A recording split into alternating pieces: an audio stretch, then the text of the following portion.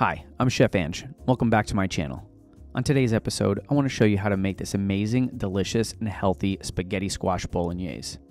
If you got any chance of eating healthy, you're going to have some tasty vegetable dishes under your belt, and this is by far one of them. Made with a delicious meat sauce, you're going to wonder why you haven't had spaghetti squash sooner. Hey, before we check out this recipe, check the description box below for the full ingredient list and directions. And while you're down there, don't forget to subscribe to my channel, hit the notification bell so you can find out when I drop new recipe and tip videos every week. Let's get cooking.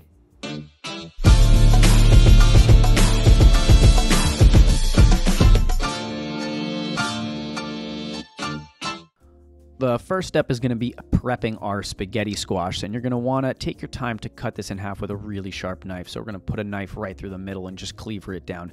Make sure that you're taking your time because cutting these big woody vegetables can get a little dangerous if the knife slips. Now we're going to take a spoon and we're going to scrape out the middle where the seeds are.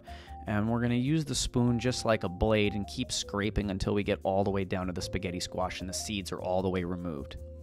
Now we're going to take a little bit of olive oil and we're going to rub that right on the inside, and we're going to put these cut side down on a lined baking sheet, and they're going to go in a 400-degree oven for about 45 minutes. I used to cook my spaghetti squash much longer, but once I started cooking it for around 45 minutes, it got nice and al dente and wasn't mushy. So now that's in the oven, let's make our meat sauce. We're going to cut up some carrots, some celery, and some onions, along with crushing up some garlic cloves. And these are the traditional vegetables that go inside a bolognese sauce. But instead of cutting this by hand, we're going to bust out the food processor and help us out a little bit, because we're going to want these vegetables to be super duper fine, and that's just going to take forever with the knife. So let's use the food processor for the reasons that it exists. Now we're going to get this super duper fine, almost to a paste consistency. We're going to take that, we'll put that inside of a container, and then we'll heat up this saute pan over a medium-high heat. We're going to add some oil, and in goes some ground beef and some ground sausage.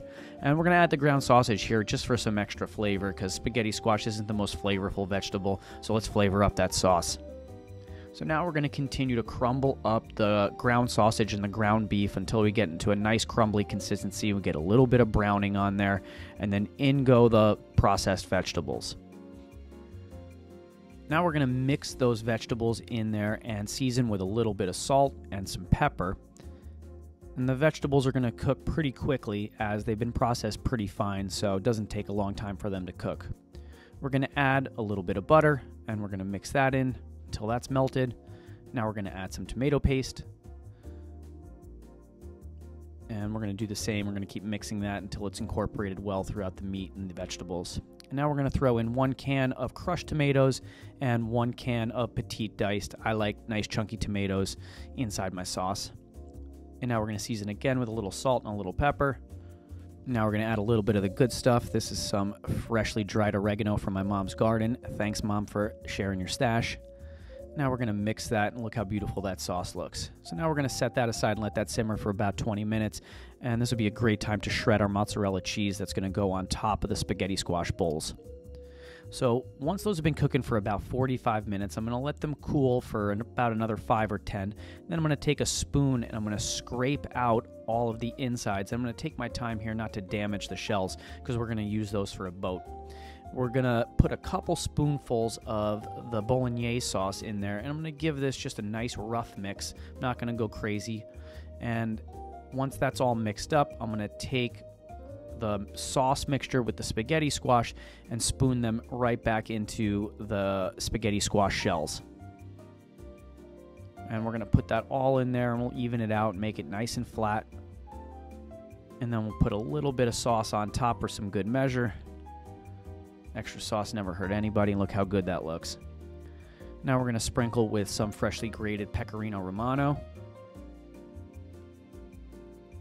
some fresh Parmigiano Reggiano, and that's right, cheese number 3, which is that shredded mozzarella that we shredded before. We're going to put that, pile it up nice and high on top. And once that goes in the oven, that's going to melt all over the top and look absolutely beautiful. We're going to spray with just a touch of olive oil so none of this burns and it browns really nicely. And now we're going to send these back in that 400-degree oven for anywhere between 20 to 35 minutes, or until that cheese is nice, melty, bubbly, and a little brown.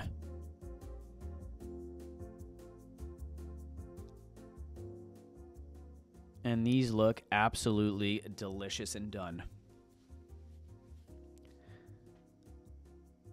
Now let's transfer them over to a serving platter, and this is how we're going to bring them over to the table. And instead of chiffonading some basil, we're just going to tear it up by hand, which is another way to put basil on top of delicious food like this. And now look how amazing these look.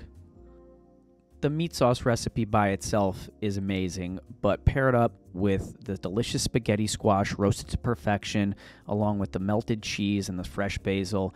This is a home run dish that people are going to be asking for days after you make it.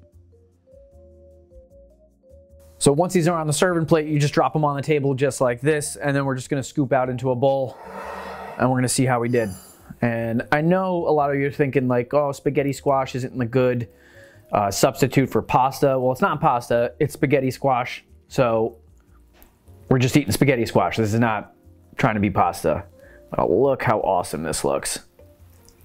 Super healthy, super delicious, loaded with protein and vegetables. And just for good measure, a little extra cheese right on the top. Oh man, I am excited to try this. So on our bite, let's make sure we're getting some of that Bolognese sauce, some of that melted cheese on top, some of the spaghetti squash.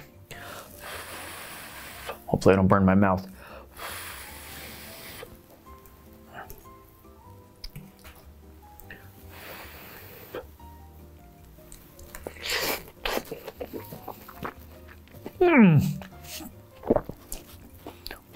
That sauce is unbelievable.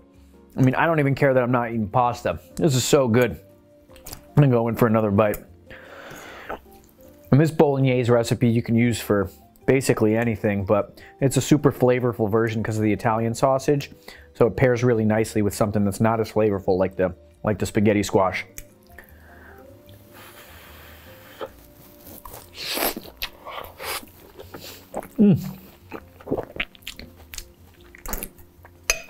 Wow, that's so good. Well, I'm Chef Ange. This is my spaghetti squash Bolognese style. Let me know in the comments section how yours comes out. I'm gonna eat the rest of this. While I'm doing that, subscribe to my channel, give the like button a little love, and I'll see you on the next video. Thanks.